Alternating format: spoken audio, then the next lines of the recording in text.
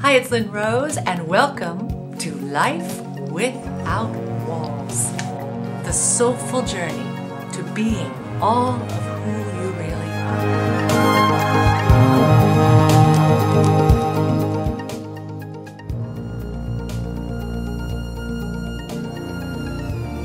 I kept hearing this small little voice calling to me to be taking on some other aspects of my life, and I kept pushing it down and shoving it away. I kept ignoring parts of myself. Have you ever been there? And it was this nagging and it was this drag that was pulling me down. And then I realized that I just need to embrace it all. I need to embrace all of my faults and my flaws. I need to be real. I need to really honor all of who I am, including that small, still voice that's calling. And listen and to act on it.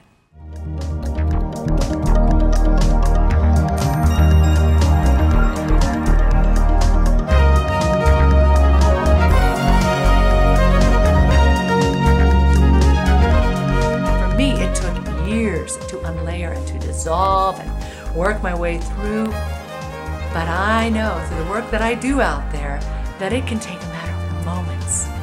So I've created this journey for you, a journey to awakening all of who you are. You follow the awakening keys, and each key has an accompanying song and practice, so that by the book's end, you feel on fire for life, on fire for who you are, and you know that you will be all that you are meant to be right now.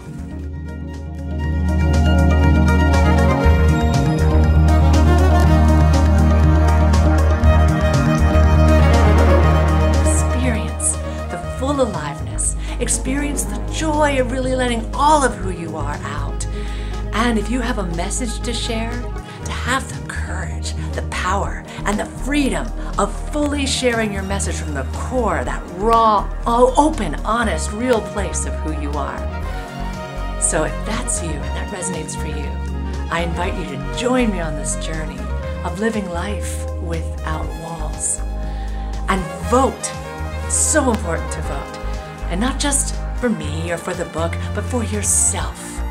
Because the time is now, more than ever, for us to stand in the power of who we are. Vote right now. And if you vote, I will send you a free song about standing in your power and a visioning process that anchors you into whatever that vision is that you hold for yourself.